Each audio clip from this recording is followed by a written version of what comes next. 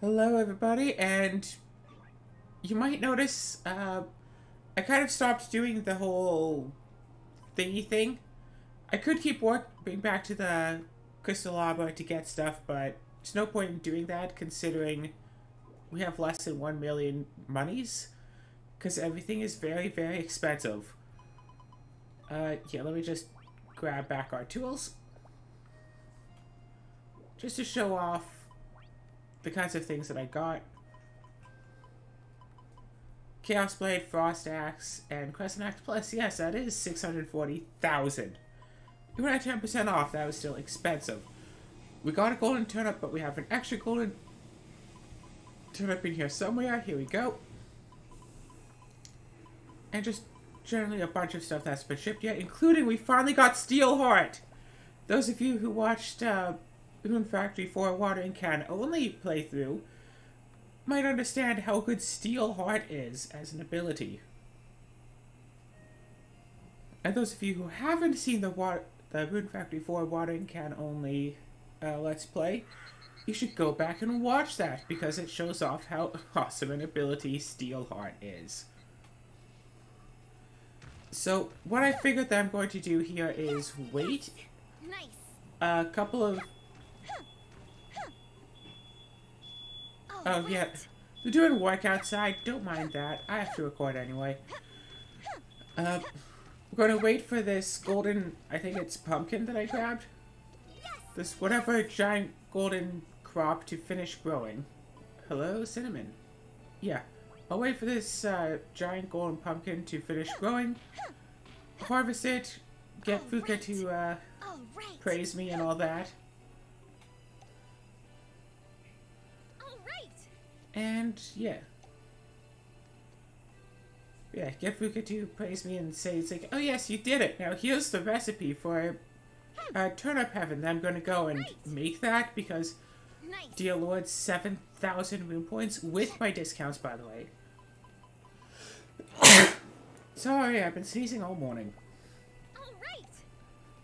Hi, Simon, you want to come on up? Yeah, it's okay, come on up. Hey, kitty. The 7,000 with my discounts is kind of a heck of a lot more than I can handle right now. Ugh, I want to sneeze. I need sneeze. So now I'm pretty sure that we did all of the farm work, but I might as well go check up on the farms anyway.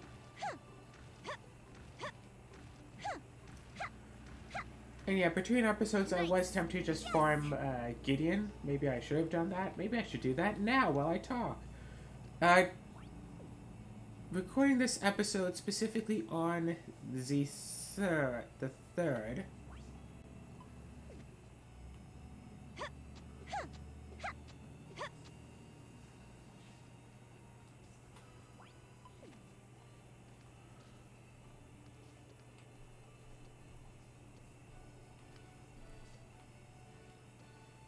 Hello, Cinnamon. I hope you're comfy. Got your paw. Yeah, Cinnamon, you're not so used to people touching your paws, are you? Well, you know, when you go in for a checkup at the clinic, they're gonna touch your paws. You understand that, right, Cinnamon? It's a health thing. Yes, and they touch your face. Yes, yes. They have you on file as being a bad kitty. You're not a very good kitty. You're not a good patient at the vet.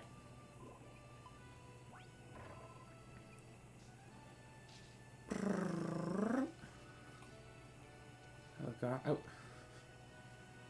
Yeah. Still thinking about the potential move, but as of next episode, it should be more determined. Yeah, by the time I record the next episode, which will be like in almost a week. Yeah, when I record the next episode, you know, next week, I should be able to determine if the move is going to happen or not. I should have all the information by then. I've looked at the places, see what it's all like. All of that stuff. Know if the place is... Well, won't necessarily know if the place is good, but know about all this stuff. So far it looks like we're either looking at an apartment or a townhouse. And they both have perks. The apartment has, like, its own pool, and it's like, well, how often do I use the pool? Well, the only pool nearby would be like a day trip to try to go to. It would be nice to just be able to, you know, go down 7 or 8 floors in the elevator and hit up the pool whenever I want to. That would be nice. As well as an exercise room, which I probably won't use that much. Yeah, just being able to go down to the pool for free means I might just go down just to, you know, be in some water. It's an apartment, not a hotel, so the pool's probably not that busy.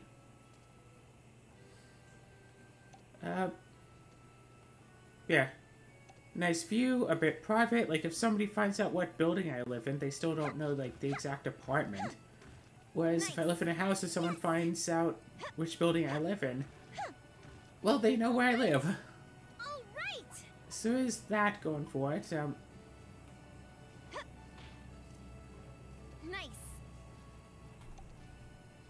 Yeah, living in a house, I mean... Yeah, living in a house, you have a bit more privacy about things. Like, you don't have to worry about, I don't know, getting woken up because the next door neighbor's alarm goes off. So I'm pretty sure in the building I'm living in now, the bedrooms are right next to each other between apartments. I think, I'm not sure. So, yeah.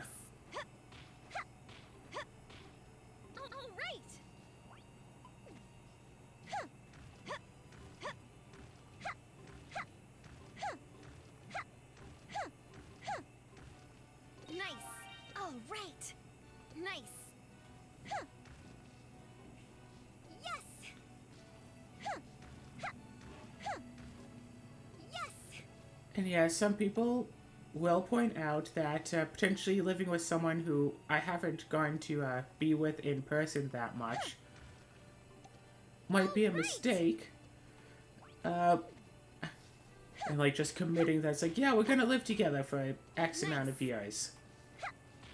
Some people see that as a mistake, but I don't know. Really?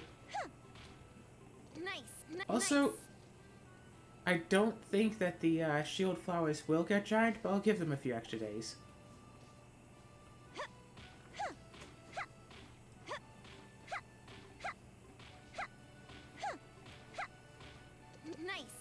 Every once in a while, it's just nice to chop down all of this. Just get everything all nice and good, you know?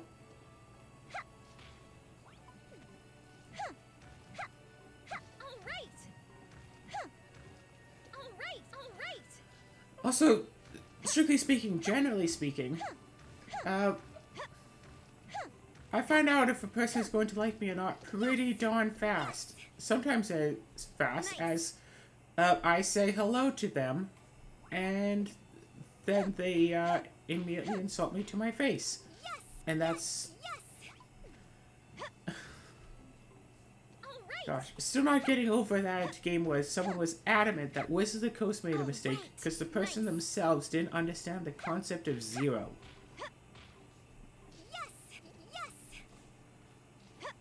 And it's like... I don't know. It's like... Sometimes when a person is arguing, it's like, what do you plan on getting? Like, do you want me to not use the card? Do you want me to just scoop the game and go, well, yeah, that's a do you want me to go back in time and not put that card in my deck? Do you want me to go back in time, slightly play, because it was like the whole, like, next turn when the person voiced that they had a problem with it. Do you want me to go back in time, play a different land instead, do the exact same thing, then turn 2, play this land, and now that I have one land, I do have less than 2. I do have, well, it's not less than 2 or less. So now I'm allowed to play it and be fine. It's like...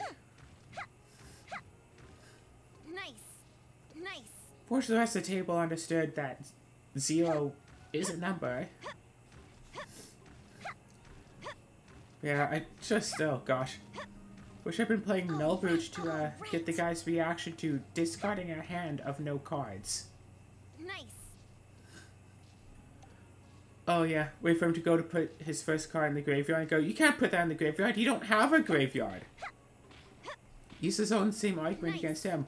Since there's no cards in your graveyard, you don't have a graveyard, so you can't put that card in the graveyard.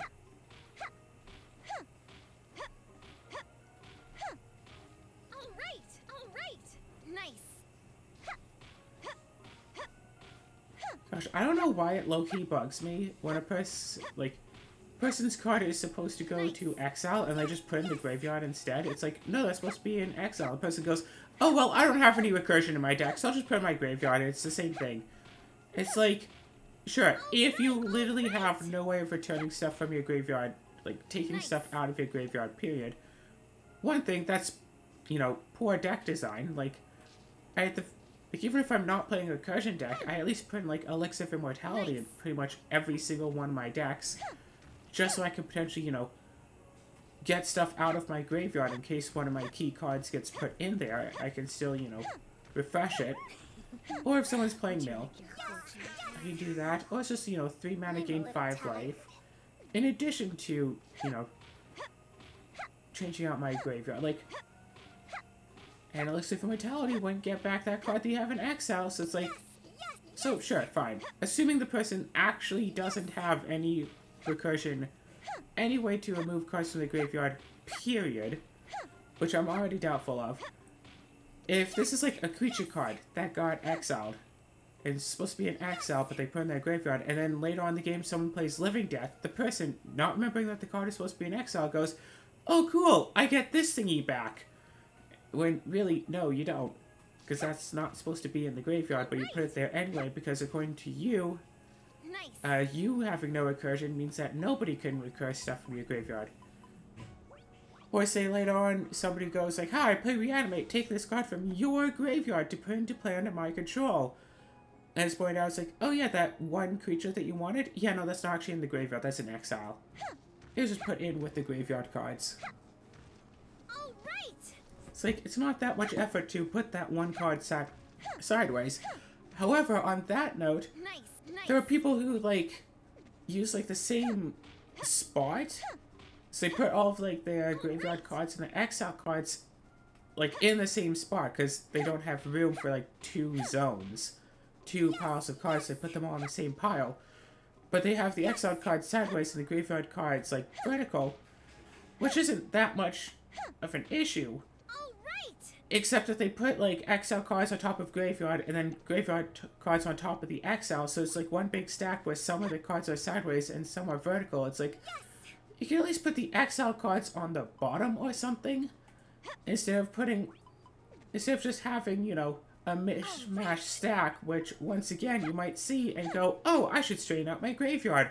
Blah, blah, blah. Hey, I thought this card was exiled, but it's clearly in my graveyard now. I'm going to recur it, and it's obviously in my graveyard, because that's where I put it. Like, for me, if I don't have the room for, you know, 2 piles of cards, I at least put all the exiled cards sideways below the graveyard, like at the bottom of the pile, to, you know, not have that confusion where it's like, oh, which of those cards are actually in your graveyard and which are in exile? Because I've been playing mostly on webcam lately. It's hard to see what cards people have sometimes. Especially if somebody has a really jank setup. Which is like, gosh, I once played with a guy whose setup was, oh yeah, I have my webcam like turned to face my TV that's like, you know, 7 or 8 feet away from the webcam, so you can barely see it, and the webcam is at an angle. Slightly. And I just have, like, Moxfield playing on my TV way over there. So you can kind of see how much stuff I have, but there's no way you can tell what I have out. And the guy was playing, like, all silver-bordered cards. Basically all silver-bordered cards, so you can make even less sense out of what's being played. And it's like, gosh, that was annoying. And I don't know exactly what. My playback crashed. I don't know exactly what it is, but people who play CDH, competitive Elder Dragon Highlander, competitive VDH, competitive Commander, tend to have the best setups. And it's just something I've noticed. Like, if people only play low power, their setups are usually, you know, low effort. But if someone has all the time... But if someone has spent the time and effort to make a good deck and get used to it and play that a lot... Game Capture HD is already running. Hold on a second. Game Capture HD.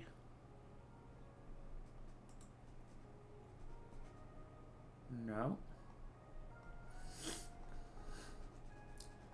Game Capture HD is indeed not running.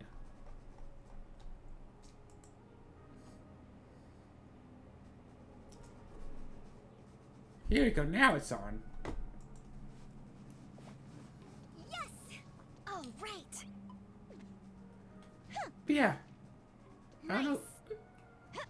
Yeah, that's why I'm usually low-key hesitant to play with people. It's like, oh yeah, I got a pre-con, let's play game. And like, some people have gone to know is like, oh yeah, this person has a really weird setup. It's one thing to just like, you know, have a low-quality webcam filming your board from like top-down perspective. And a lot of people have janky setups that do, you know, webcam from top-down perspective, and that's fine. You can more or less see what's going on. Hey, Chandra.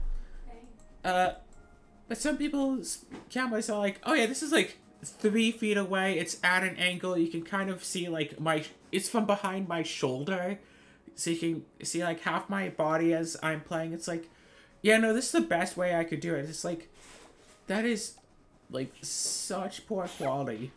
And the person's like, well, what do you want me to do? It's either this or I just don't play at all. It's like, I am sure that you could do better. Like, you can at least put the camera closer.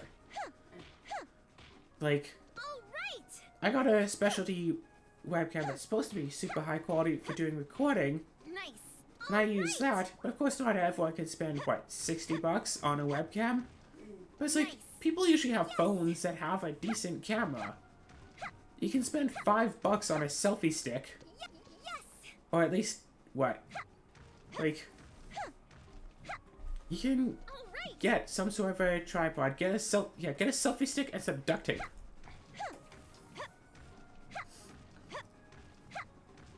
But that's my water. Oh, I thought it was empty. Is it empty? This one's almost empty.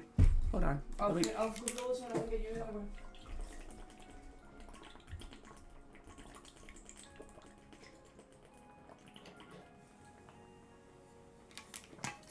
Stay hydrated, everyone.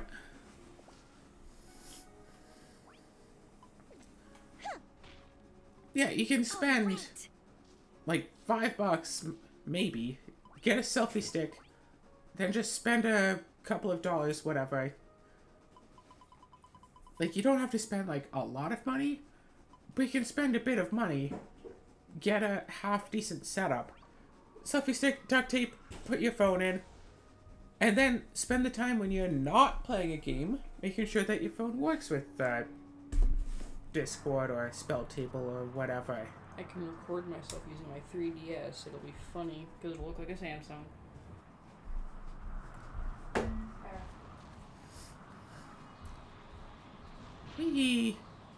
I have been tempted in the past to record games of Commander. Because I can easily just screen capture the spell table and go with that. And then either upload all the footage as it is, or trim it down, or what have you. You know, so next time I play Commander at the Standing Death, next time I play some Commander, I'll see if the people are up for a nice recorded game.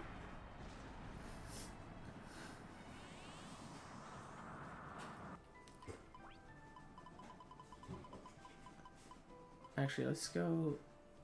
Yeah, Calamity's Edge. Let's fight Gideon.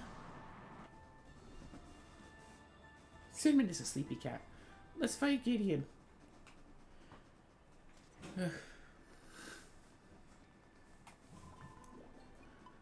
And the games themselves, I don't know.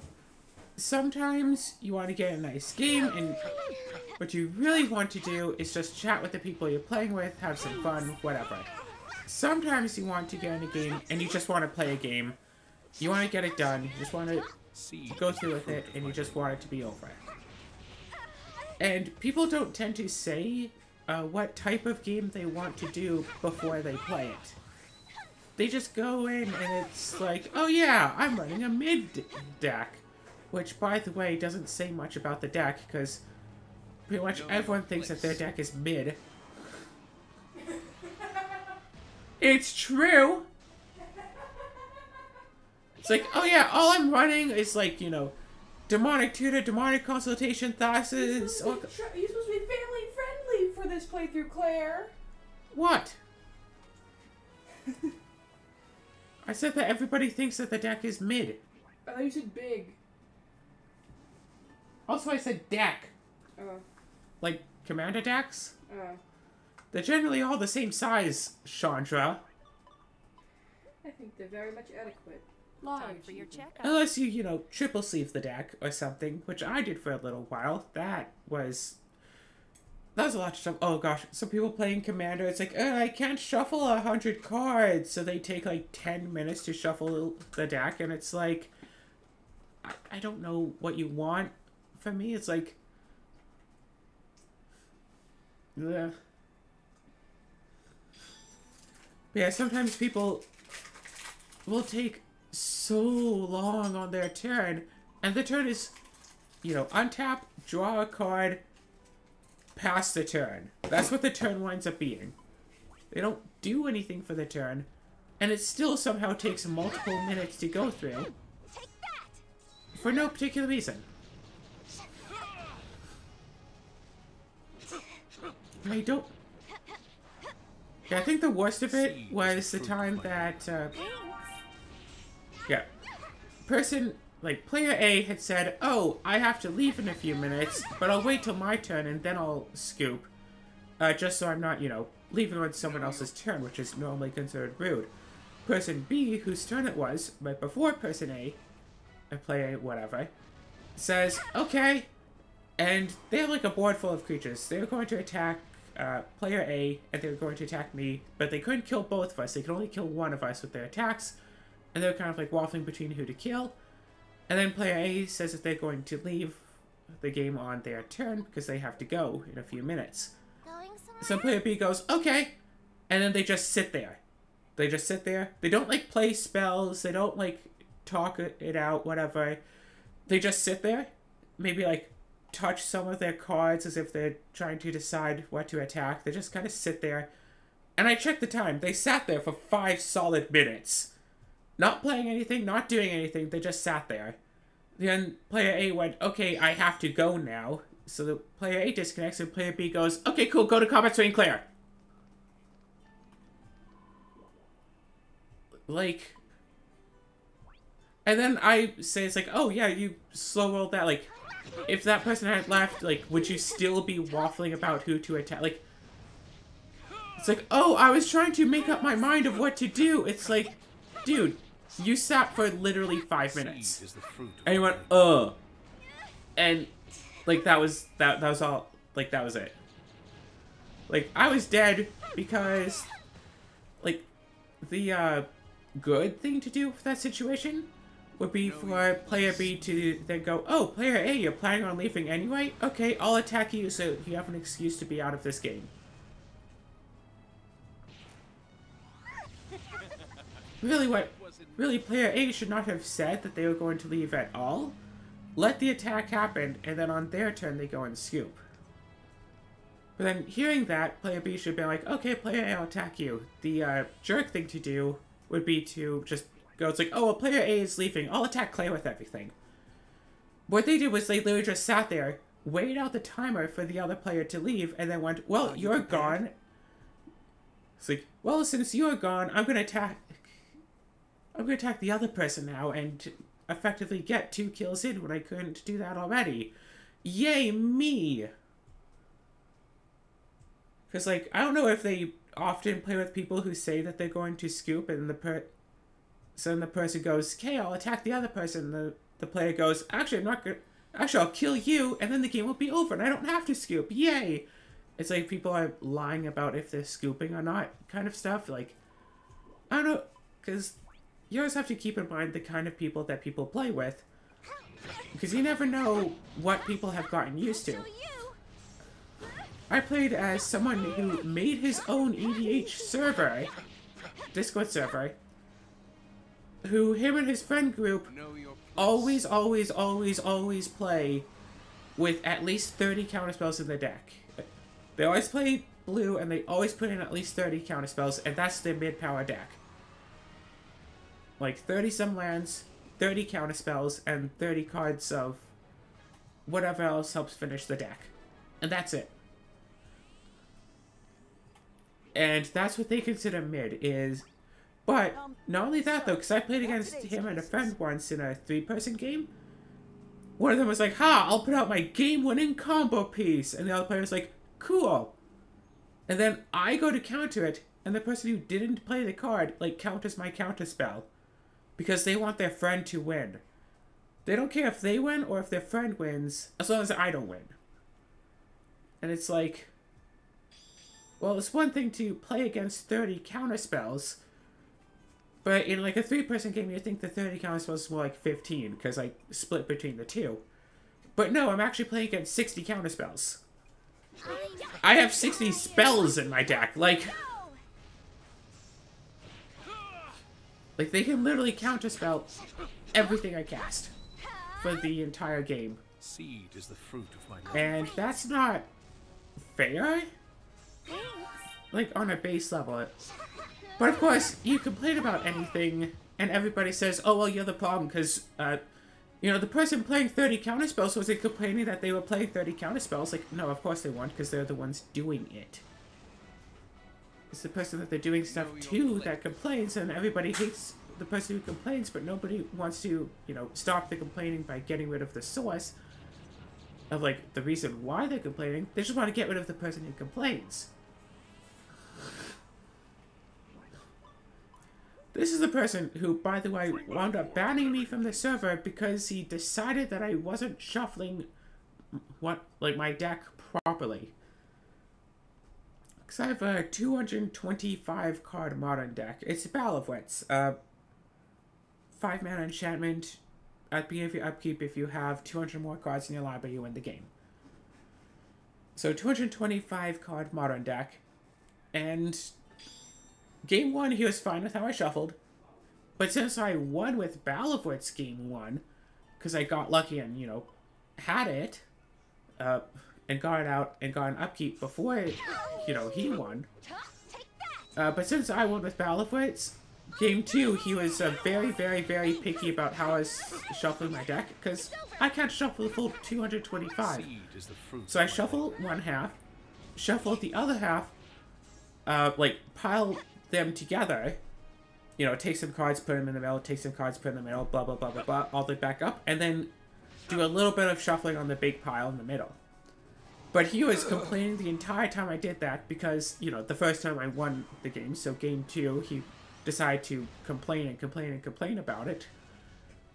And it's like, no, like, I showed this to a judge, and judge has always been fine about how I shuffle this. Well, and then he says, if we were playing in person, I would insist on touching every card in your deck so I could know if they were double-sleeved. Because apparently, to his mind's eye, the only way I was able to get Battle of Wits, not from, you know, drawing into it for... Not like drawing into it, not getting lucky, is because I double-sleeved the Battle of Wits, so while shuffling, I could feel which card it was, and shuffle that up to the top. Yes. That was his argument. That I had specifically double-sleeved the Battle of Wits cards. It's like, I can show you the Battle of Wits cards, and you can see that they are not double-sleeved. Oh, no, no, no, I'd have to touch them to know for sure. It's like, just that says, like, if we were playing in person, I would insist on touching every card in your deck to make sure they're not double-sleeved. If we were playing in person, I would call a judge on you for that statement. But he's the owner of the server, so he just banned me from the server.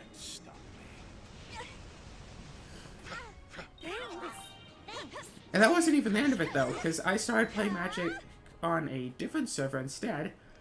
And this guy kept going to the server, you know, it's like, oh, LFG, looking for games. And then he'd get, like, some people interested in the game, and he would tell them, like, hey, can we go to play on my server? I'll send you an invite to my server, we could play on there instead. So he would steal people from other servers to bring to his server so he can be in charge and give all of the rules.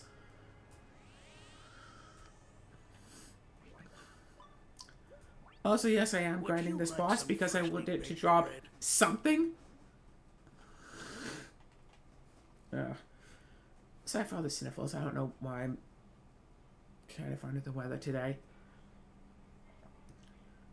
But yeah, after I do this episode, just gotta pack up and get ready to go and leave and go to Animathon this weekend. Yay! Gosh, looking at houses and then going to Animathon. That'll be fun. See, I talked to him on that second server, and it's like, hey, this guy, who I know is a scumbag for XYZ reasons, is also trying to, like recruit people from this server to bring them onto his own server. Seed is the fruit of my labor. Yeah, speaking of scumbag players, I was in a tournament with prizes once on one server, and this guy decided that he was going to cheat. Know your place. Yeah, two of us were playing somewhat artifact-based decks. My CDH deck is primarily artifacts. Someone else was using a lot of mana rocks. And the third guy, in one particular game, he somehow turn one, get a card that says, yeah, players can't activate artifacts. Which is a card that you sometimes see in CDH, not that often. Because it's just a stacks piece, and unless you're running stacks, you don't run stacks, you know, obviously. But he got that out in one game, and that was the one game that he won, because it's like, he got like a really good set of draw. But then every single other game, because we played first person to 3 wins, someone else had already gone 3, so the rest of us were playing for second. So you're playing a lot of games together. And every single other game, as we were shuffling up before beginning, one of the mods who was watching told the guy, it's like, hey, make sure to shuffle properly. And made him, you know, shuffle well. Because we were all shuffling on camera, of course. But the way he was shuffling, it was plain to see if you're watching it, but the top cards didn't get, like, shuffled into the deck. So it'd be the same, like, you know, 10 or so cards on top. And he would do this every single game, and the one time he wasn't, you know, told, hey, shuffle properly, was the one time he'd gone out, you know, land, ramp, yeah, no one can use artifacts, and then turn to, like, land, ramp, win the game, kind of thing. The one time when he wasn't caught, at one point, Ahmad actually told him, it's like, yeah, you're not shuffling properly because the same couple of cards stay on top. The guy has the nerve to say, yeah, that's the point. Come on, we've got investigating to do. And I wish that someone had been recording this just to get that. Like, the guy really should have been, like, DQ'd. Like, it's not just that he sucks at shuffling, it's that he's admitting to cheating. And he didn't get, I should have called for him to get DQ'd. It's like, hey, excuse me. That's a disqualification if I've ever heard one. Because, like, he admitted to that. Oh gosh, is this just gonna be more magic stories? Sure. How about that server I went on with the, where I shared my deck list for my artifact deck? You know, that CDH one that was, I was playing at that CDH tournament. Seed is the fruit of my I think out of like 60 plus people who participated in the CDH tournament, I got like 4th. Almost got 3rd, but person got a lucky draw at one game and I didn't. Know your place. I have like, you know, 60 plus people playing CDH. I did top 4, so pretty good, right? Yeah, I shared the deck list on a, with the server I was on, server I just joined. And the moderators started yelling at me that it was, like, pre-con level. Like a 4. On a scale of 1 to 10, it was like a 4. So, about And today's cases. the sole reason that they had for screaming at me that it was a 4 was because they had, quote, no possible way to deal with counterspells, unquote. And it's like, yes, the deck does have ways to deal with counterspells. Can I win a turn when someone has 10 free counterspells they want to use on me all at once? Actually, quite potentially, if it's just one person doing them, my commander can stop counterspells. My commander can stop, what, 99% of the game's counterspells, and the other 1% don't get played in CDH because they're creature-based? And those ones aren't the most effective counterspells? Got you. Thanks. For Seed is the fruit of my labor. Too slow.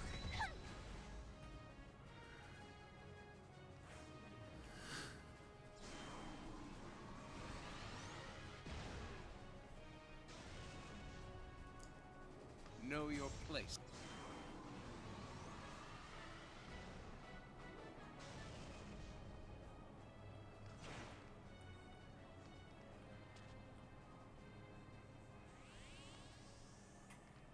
oh my gosh. Let's And keep it it's all like- out there. Yeah, apparently there's a number, not quite a few, but there are a number of CDH or high-level decks or mid-level decks, you know, all above power level 4, that also don't have counterspells or things to make the spells uncounterable. It's... Gosh, I wish I had just been calm about it, and instead of saying, like, hey, this is my CDH deck, said, hey, this is my like, favorite deck, where'd you rate it at? Well, I'd say 4. I get them to, like, put out in writing that the deck is power level 4, and I go, cool, let's play a power level 4 game. Pre-con level? Sure, let's play this against a couple of pre-cons. And I keep doing that until people complain to the mods, and I, you know, show the screenshot that I take of multiple mods telling me that that is pre-con level. Seed is the fruit of my labor. And when people complain, I show them the screenshot. I'm like, nope, these 7 mods all said that this is a pre-con level deck, so I'm playing this against pre-cons. If you don't like it, complain to these 7 mods. And then, of course, I get banned from the server anyway for being a smart aleck about it, but it's like, hey, if the mods say that the deck is pre-con level, I'll play it against pre-cons and wipe the floor with them, because this is definitely not a pre-con level deck. But the mods insisted.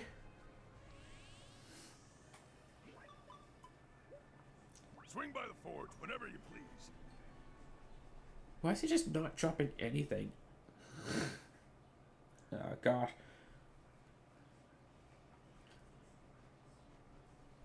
God, what other stories do I have?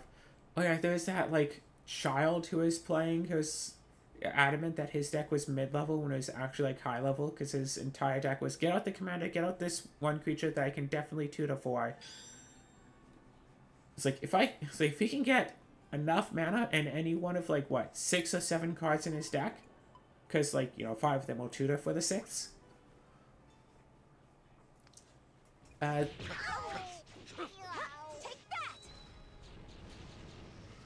Yeah, then he just wins the game. And, like, that's it. And that's... His entire deck is a 2-card combo when his commander is one part of the combo. And he was adamant that it was mid-power. It's like, it's one thing if you want to play a deck that relies on a 2-card combo to win. It's, you know, effectively he only has to find 1 card. Because it's his commander and 1 card. And that's the whole combo. It's like, it's fine if you want to play a deck like that, but that's not mid-power. Know your place. 2-card combos aren't really mid-power. And I'm one to say that when I run a deck that's all about a 2-card combo with Laboratory Maniac. If you draw a card and your library is empty, instead of losing the game, you win the game. Time for your Or no, check, instead of huh? drawing, you win the game. Whatever. And I know that I run a deck based around that, but I don't, you know... Yeah. Whatever. Get out that, get out something to go with that, and then a win. eventually, while also giving everyone a whole bunch of cards to potentially deal with any part of the combo. As opposed to running all of the tutors to try to find the pieces, I just try to draw into what I need. Simple as that. Take that! There! Yeah, I like running weird cards in decks, and like sometimes some weird card has managed to like save my game. It's like, oh yeah, I run this weird card, but it's like exile the top card of your library. Like, prevent the next 1 damage to be dealt to you. And I've managed to, like, protect myself from dying because of that. Because someone has an infinite damage combo on the field where they have to deal damage to continue the combo. It's like, well, I prevent that damage. What do you do now? Don't leave I think I made a deck once with as many different... If a source would deal damage to you, prevent one of that damage effects as I could. I want to rebuild that. So it's like... Someone swings me with a 5/5, I go, cool, I won't block, I'll take 0. Oh yeah, put Force Field in. If unblocked creature would deal damage to you, it only deals 1 damage. Plus have something out that prevents 1 damage. See if those two stack, and I just go, cool, I'll take nothing, thank you.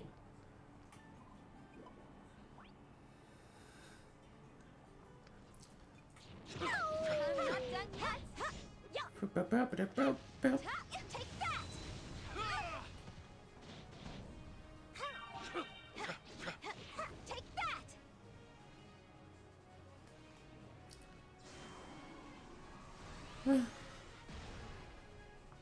Yeah, I'm currently part of what? 4 EDH servers? Oh god.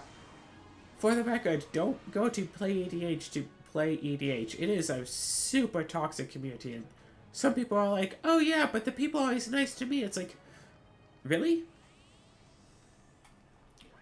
I remember once moderator decided to kick me from the server just for the fun of it. It's like, oh yeah, I kick people when the kicking is good. He decided to kick me from the server while I was in a game. So I told everyone in this, in that game, oh hey, I've been kicked. Can we switch to like the audio of like the software we're using, so I could still, you know, play this game with you?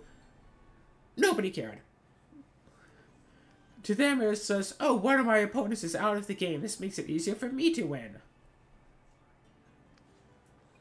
And the reason why the guy kicked me from the server was because if you want to play a game on the server, you have to, like, ping, like, the LFG role.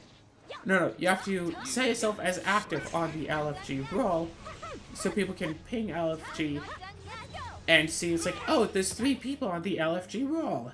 I can play with these 3. So you have to manually add yourself when you want to play a game and manually unadd yourself when you've got a game. Which is a stupid system that sucks. And it's very, very, very often that people forget to do it. It's like, oh, there's 3 people on the LFG, cool, we get a game. And no, all 3 of them are already in games, so they just forgot. 3 different games, by the way, and they'd all forgotten to remove themselves. That's normal. That happens all the time. It could have been a way better system where people just on an LFG roll, someone does like, hey, let's get gaming at LFG. Then whoever's not in a game, who wants to be in a game at the time, can just get the ping and go, hey, cool, let's play, boom, boom, boom. Whatever, instead of adding yourself and removing yourself. And so, Marta's all like, hey, you two, it's like me and someone else who's also in my game with me, you two didn't remove yourselves from the LFG role. And it's like, okay, sure, whatever. And it's like, so what? Like, this happens all the time. Why are you getting on us, on specifically us just now? It's because the mod is just only on just then, and I decided to do some mod stuff. I got kicked from the server, other guy, and the other person didn't. And yeah. It's overall just a toxic place. I got reported to a mod because apparently my deck was high power because it ran around like a mana crypt. Ooh, which is effectively just a Sol Ring. Sol Ring is a card that's played in, like, practically every commander deck. Mana crypt is supposed to be, like, 1,000 times better when it's, like, 0 mana instead of 1 mana. And mana crypt, the better one, can hurt you every turn. And it's supposed to be like 1,000 times better. Just running that in the deck is enough to make the deck high power. Unless a mod has seen your deck list and decides to allow you to run it in your mid deck. It's like, oh my gosh, you have such, what, authority issues? Such a need to micromanage people? It's only specifically because one player was like, OMG, Mana Crypt, did a mod say you could do that? I don't think a mod said you could run that card. I'm going to report you to mods. You shouldn't run Mana Crypt. This is big. You shouldn't run Mana Crypt. And apparently reported me to the mods for it, because you can't just let people play the game. I don't think I even won that game. I don't know. It was years ago. And it's like...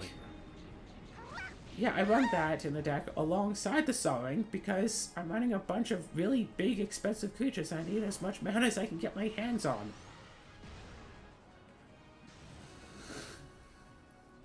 I mean, normally I just reanimate the creatures, whatever, but still, having that extra mana is useful because my mana base otherwise sucks.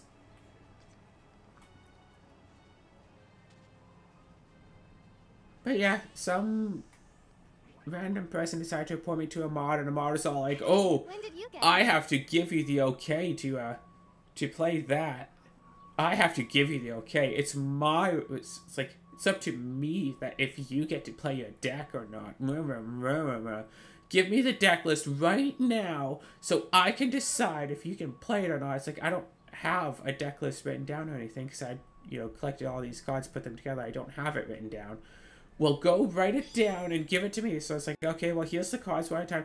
No, go to, like, this website you've never heard of, sign up for an account, and put the deck list on there, then link it to me. I'll give you 5 minutes to do that. It's like, I'm not going to make an account on a website I've never heard of just to appease your ego. Well, then I'm going to ban you from this server if you don't do that. It's like...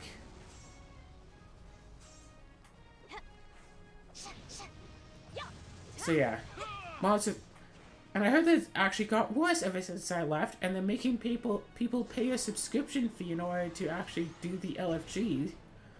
So it's like, whenever I hear that person is like, yeah, I used to play EDH, I just say, well, I feel so bad for you. Because that's just a toxic place, and people might say, oh, well, it's better now. It's like, no. It really...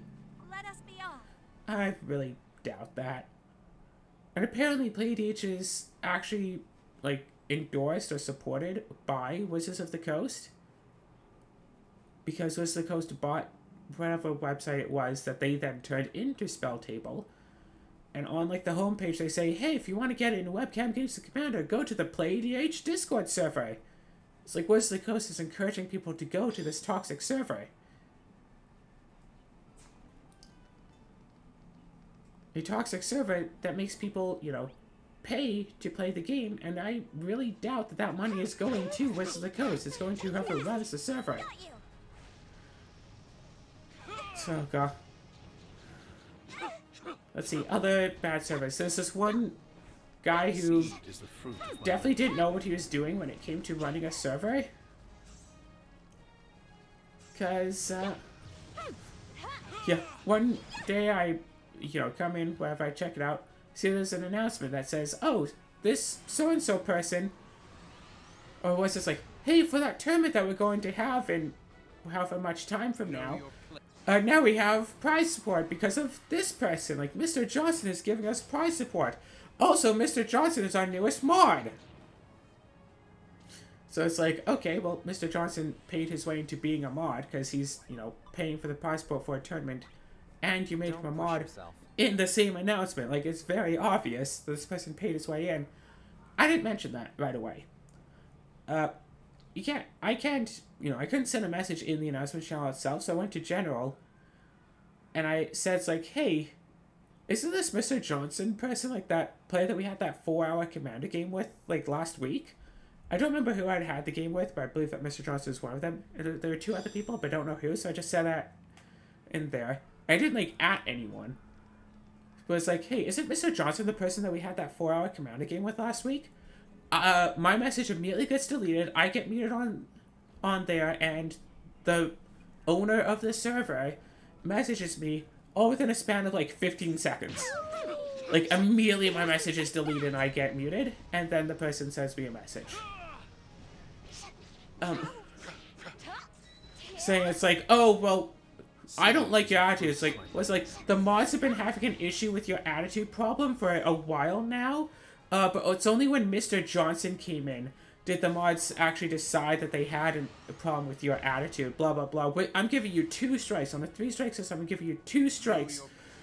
Because apparently, me saying, hey, didn't I have a 4-hour game with him, was worthy of a strike. 1/3 of a ban from the server was just that. Was just me saying, hey, I was in a game with him. Consume you. Hey, I was in a long Commander game with him, was worthy of, you know, 1/3 of a ban.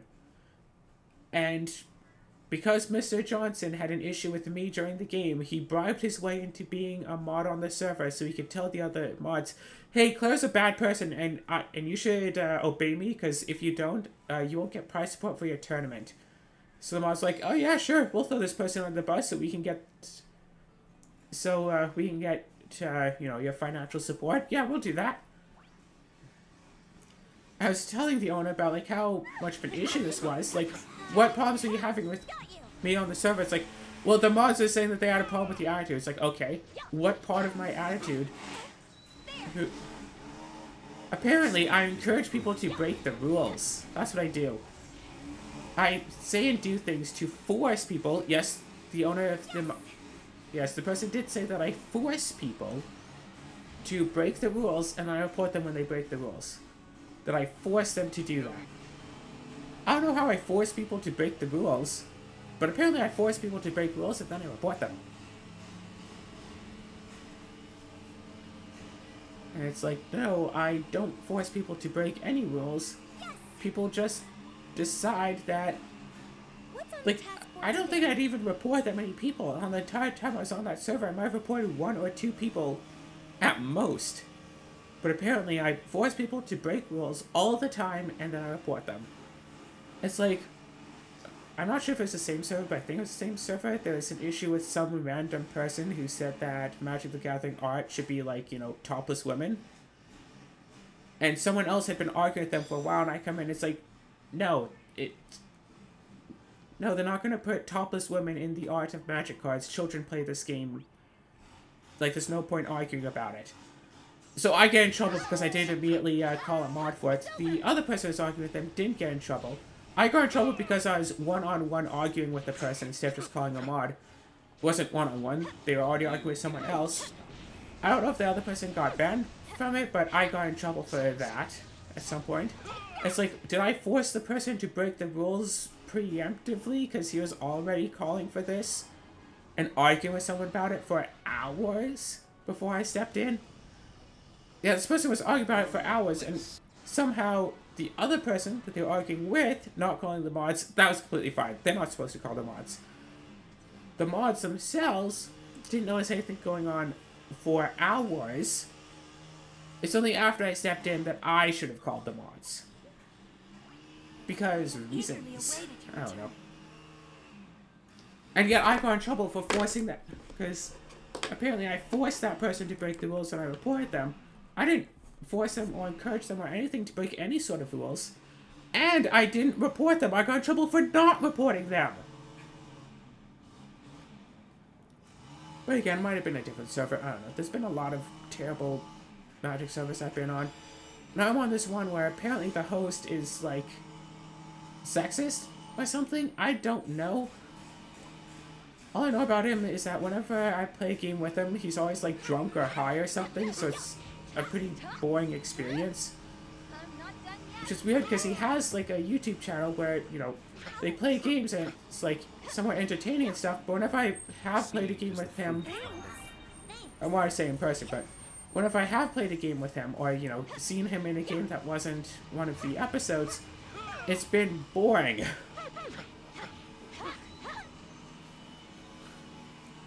Like, he has a win on board. Like, he has, I don't know, an infinite combo or something on the board. And he'll still take, like, 10 minutes to do his turn, and I just go, hey, just do this and you win the game. Oh, yeah, I can do that. Anyway, I'm gonna tap, I'm gonna play, this card, I think? Wait, what does this card do? I'll play this card? Wait, what does it do again? They the card. For, assuming that he read the card in his hand, try to play it, read it again, put it out, and then went, oh wait, what does it do? He reads the card again. No, actually, I'm gonna play, and he pulls out a card to read it. This card. Oh wait, that wasn't the card I wanted. It's like, dude, you already have the win on the board. You don't have to waste time with it. You can just, like, show the combo and then say you win, and we'll decide if we have something to stop you. Turns out no one had anything to stop him, so he just won the game. But he decided to spend a couple... Like, wasn't that he just didn't see the combo? Because he probably did at first. Sometimes you don't see the combo. But I showed him the combo. It's like, oh yeah, you have this card and this card out. I was like, hey, you have these 3 cards out. Those combo and will just win you the game. And he's like, oh yeah, they do. So he acknowledges that there is a combo that will win him the game. And then he chooses to not use it. For a couple of minutes while he continues with his turn. And he goes, oh yeah. And someone else points out, hey, you have these 3 cards. Don't you just win? It's like, oh yeah, I guess I win. It's like, were you just like ignoring me? Because it's like, oh yeah, sorry, I'm drunk. Do my best. Drunk or high, one of the two. I don't remember.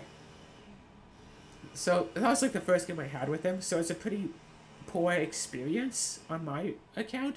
Better than the game I had with the other previous owner of the server, who steamrolled the entire game, got both of the other players to like play cards to support him, and I got to play basically nothing all game because whatever I played that could impact the board got counterspelled by someone else.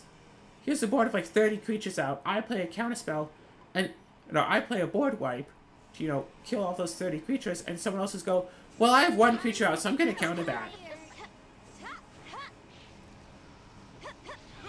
Which would make it worse. Person who countered it, I told them not to play that creature on their turn. It's like, hey, it's like, I don't know what I'm going to do. It's like, I'm like, hey, don't play that creature. He's like, oh, well, I already said I was going to play it, so it's played anyway. There's nothing I can do about it. I already played it. It's like, I'm telling you, like, you don't have to play it. It's like, well, it's too late. I already played it. It's already out. I passed the turn. It's your turn. Your turn. I play this creature. I pass the turn.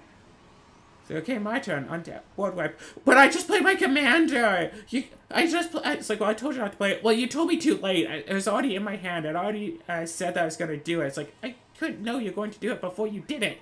Oh, I already played it. I don't want to try to play it again. I know I have the merit to play it again. I don't want to try to play it again. So I'm going to counter it and let the owner of the server win the game. And there are people watching the game as well, and then after I got eliminated because, you know, owner of the server's turn came up and went, cool, I killed Claire, specifically. So I'm out of the game because I can do nothing about it. And then, like, people ask me, it's like, hey, what happened in that game? And I try to explain to him, it's like, yeah, the owner of the server got, you know, a lot of value super fast. And like, the other players didn't want to even try to slow him down. Like, blah, blah, blah. And then I just got banned from the server because no bad talking to the owner. He didn't try to talk about anything, nothing. I just got banned. Period. That was it. And it's like, it was a nice play to play with other people, but yeah, eventually that owner got, like, removed from the server, so those of us that he had banned were brought back in, effectively no questions asked. The only question is, hey, you want to come back? Yeah, it's nice going on there to play with other people most of the time. There was one hugely transphobic person I played with, but poured it to a mod, and the mod said that she did stuff. I don't know for sure. Fresh loaf of bread. But anyway, yeah. For the most part, it's been nice playing with people. Just playing with the, now it's just the one owner. Playing with him is always a drag, because he's like, you know, always busy with work. So he gets off work, drinks, and is tired, and then plays Magic very poorly. So if I get in a game with him during his off time, it's not a very fun game.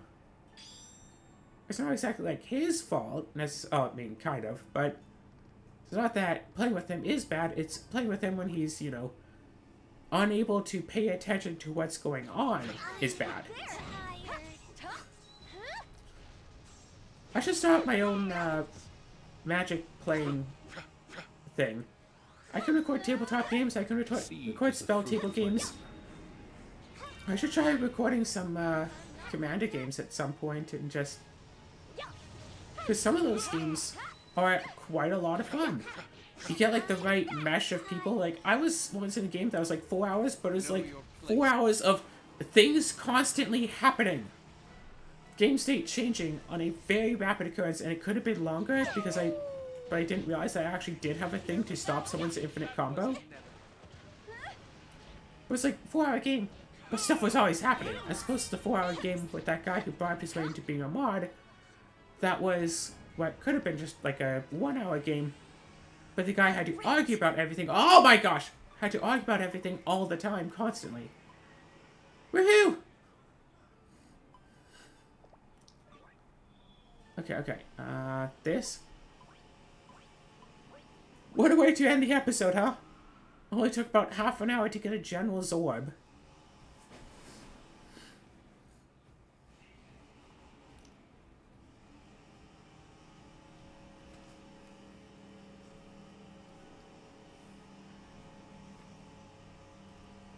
Okay, I have an idea for what I want to get.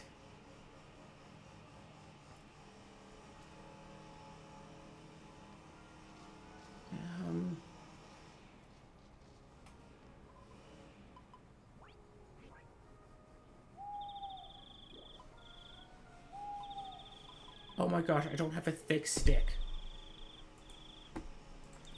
Okay, wait. Where did I get this?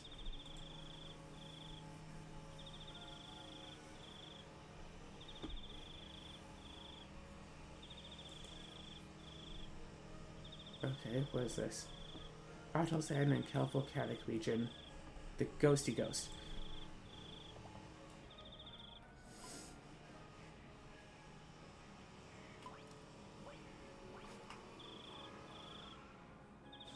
I need to get one of those things so I can make this thing.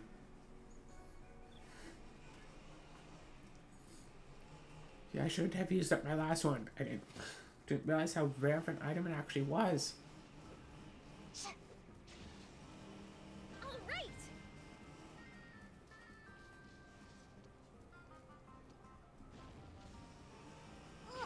Okay. Where are the ghosty ghosts?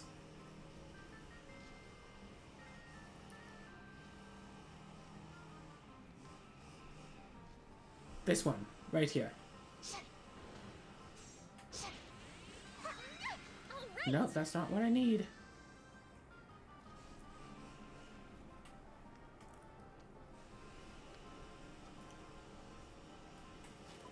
Okay, wait, hold on a second. Where's this plate? This found. Wow, time. Okay.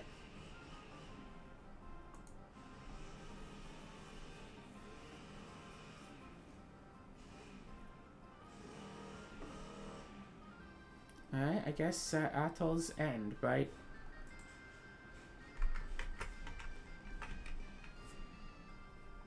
Alrighty, well.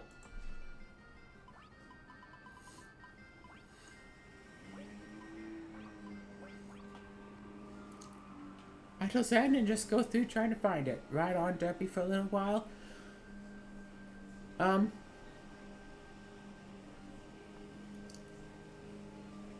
Yeah, everyone had... Oh, God. It seems like with pretty much everyone, there's a thing where, like, Okay, let's go. that makes them, you know, a bad person in some method, way, shape, form, or regard, and I'm not immune to that. Everyone has negative traits. That's part of being human. But some people's negative traits are not so easy to overlook based on a person-to-person basis. And some people are willing to overlook anything. Some people are willing to overlook nothing. It's like, I feel like I'm willing to overlook some things, but anything that I consider... I mean, that's just how it is, right? Whatever a person considers important, they're not willing to overlook. Thanks for the lift.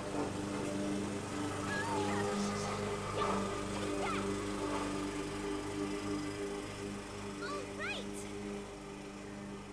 Come on. Summon.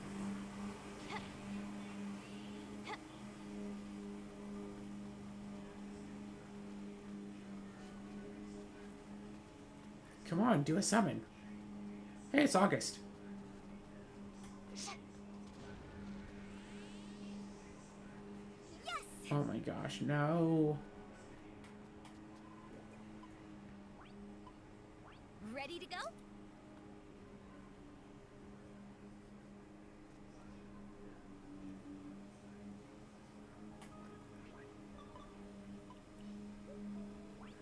Well, I guess I can always do this. You're back.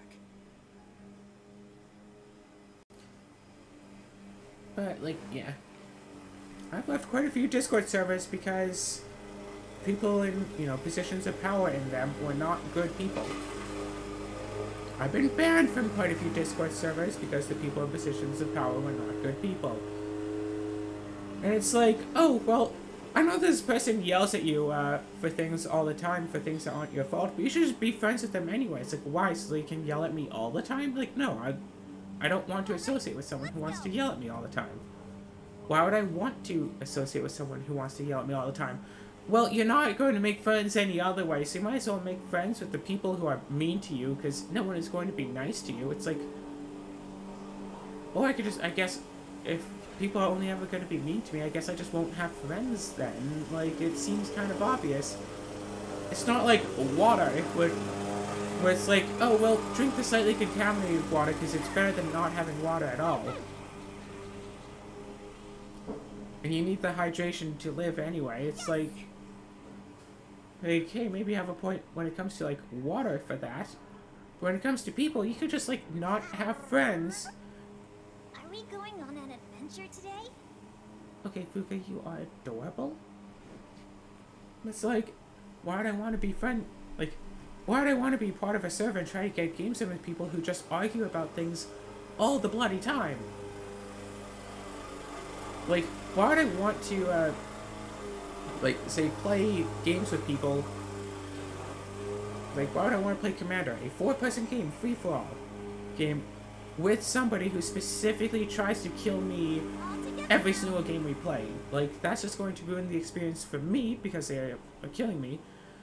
It's going to ruin the experience for them, because I have to, you know, I have to use all my removal and kill and attacks and stuff on them so they don't kill me. It's going to potentially ruin the experience for the other 2 people, because it's like, well, just wait for these 2 to finish, and then it's just like a one-on-one game.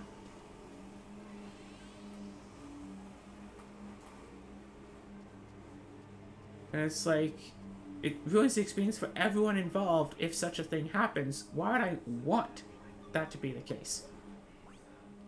Let your worries be your strength. It's like, I already get enough games where I go, okay, turn 1, land. And then people are all like, oh, we have to kill you. Okay, everybody kill Claire immediately. Like, I play enough games where I'm the arch enemy for doing sometimes as little as nothing. Oh gosh. It sucks when I try to play a game with people who are friends with each other, because like one person goes like, land, solving, signet, combo piece, combo piece, combo piece, 30 power of creatures on the board, turn 1, and someone goes, alright, John, that's awesome! Oh, my turn 1? Kill target player, Claire. No, I want John to kill me with his creatures. He got all those creatures out turn one. He deserves to kill me.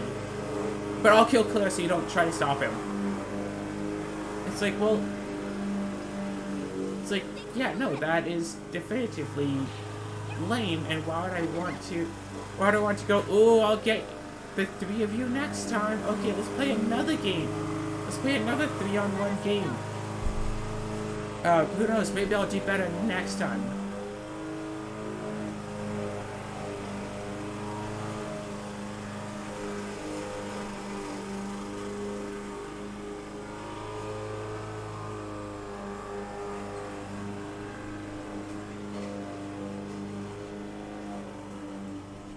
It's like, oh, maybe I'll do better next time against the 3 of you when you all, you know, team up to try to kill me right off the bat. It's like, well, I could just not do that.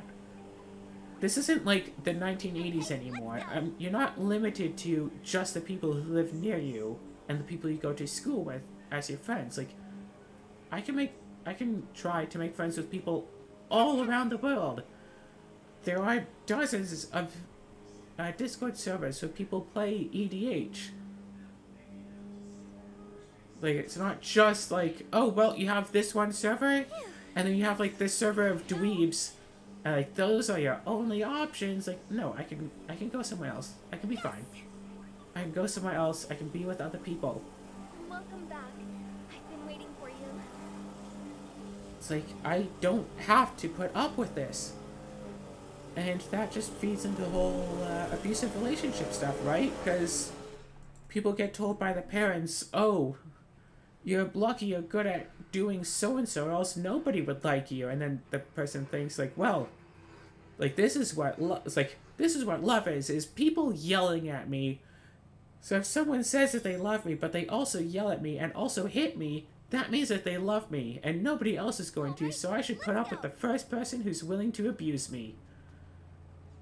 I mean, like, isn't that, like, the actual science of the matter? Like, abusive parenting leads to people being willing to accept being in abusive relationships. Like, I'm pretty sure that's a thing that I read about.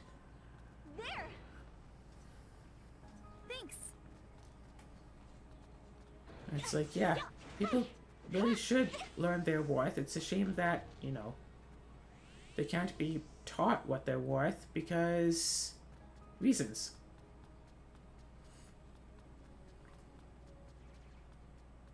Nope, that's still there.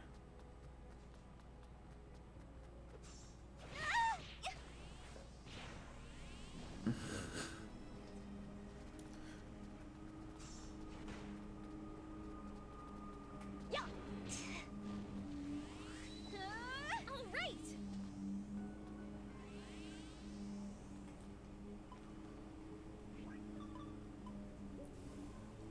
Oh my gosh, how hard is it to get a stick?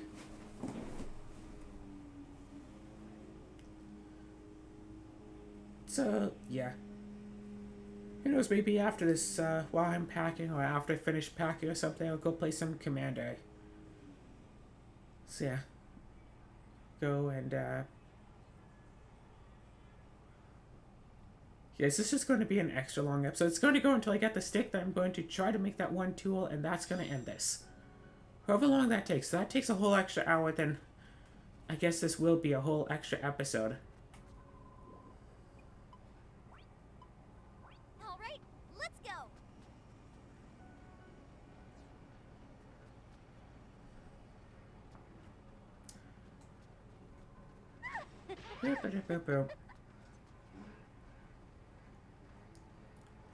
Oh, who knows? Maybe I'll edit this part so this is all just a speed up. Thanks for the lift. That sounds like something I'd do. Edit the grind, edit this grind. Waiting for the item to drop, but my luck stat is terrible. Yeah, if luck was a stat you could actually grind in game, I would try to do that. Grind it up to 100% so everything drops at least something. And then it's just random chance on what they drop.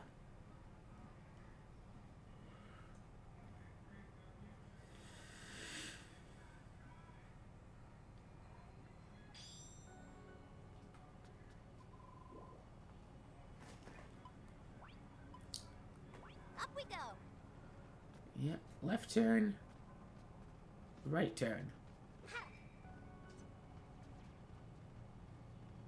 Left turn. Right turn. Easy enough.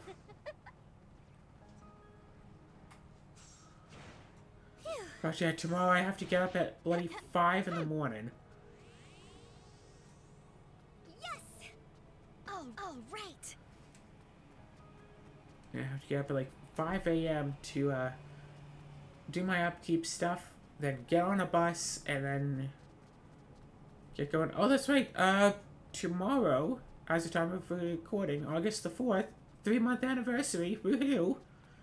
Which means I won't have to, yeah, I only have to do my upkeeps twice a day instead of 3 times a day. Nice. There. There we go, got the stick. I'm good. Alright, let's go back. Let's go back, let's make the thing. Only took until August. Oh yeah, shout out to that time in one of my R4 playthroughs where on the first day of the month at like midnight-ish, I went to the tree to get like the August seed, planted it, and then on August 1st it's had a full day of growth. Because plants check for growth at 6 a.m, but things check for seasonal drops at midnight. Make a farm tool. Watch us be like 3,000 rune points still.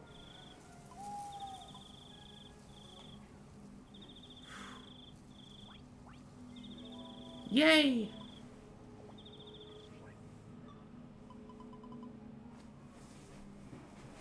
Oh, that's right. I have to put magnifying glass in it, don't I? 5,000 attack. Last one's only 150.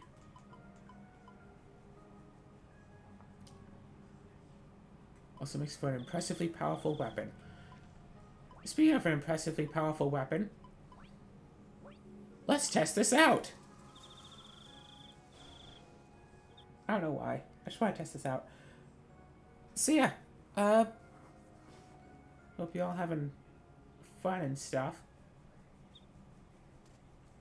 I'm about to have a nice, fun weekend at Animathon. Probably not going to do my recordings at Animathon like I considered. Maybe one year I will, but not this time.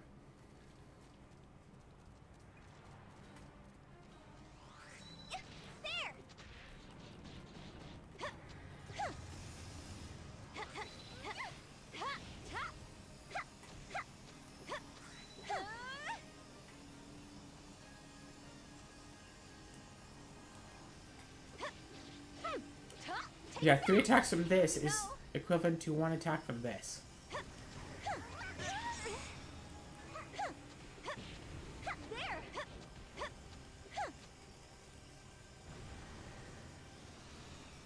To be fair, if I put this with like light, spirit, whatever on dual blades,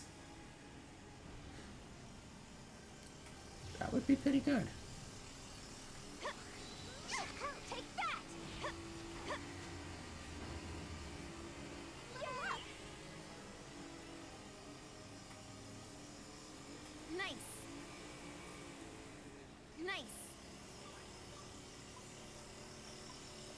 Alright, do I get something useful at least?